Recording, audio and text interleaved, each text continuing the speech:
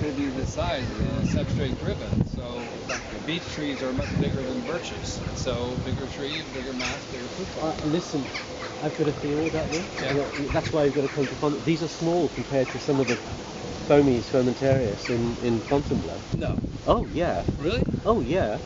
Oh, the beech tree is much bigger. I mean, Beech trees, yeah. It's an ecological succession issue. Mm-hmm. Can you see what it does with the beech tree? It causes segmentation of the vertical columns, right. and they become individual and independent.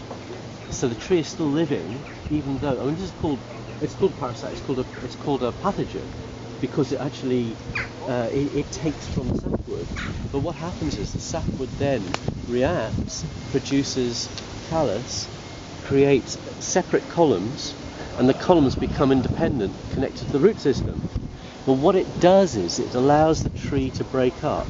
That's the fundamental thing. So if you go to Fontainebleau, you see rejuvenated trees. These are big trees. They're like, a metre, 2 metre diameter. Mm-hmm. And those trees are snapped by storm damage.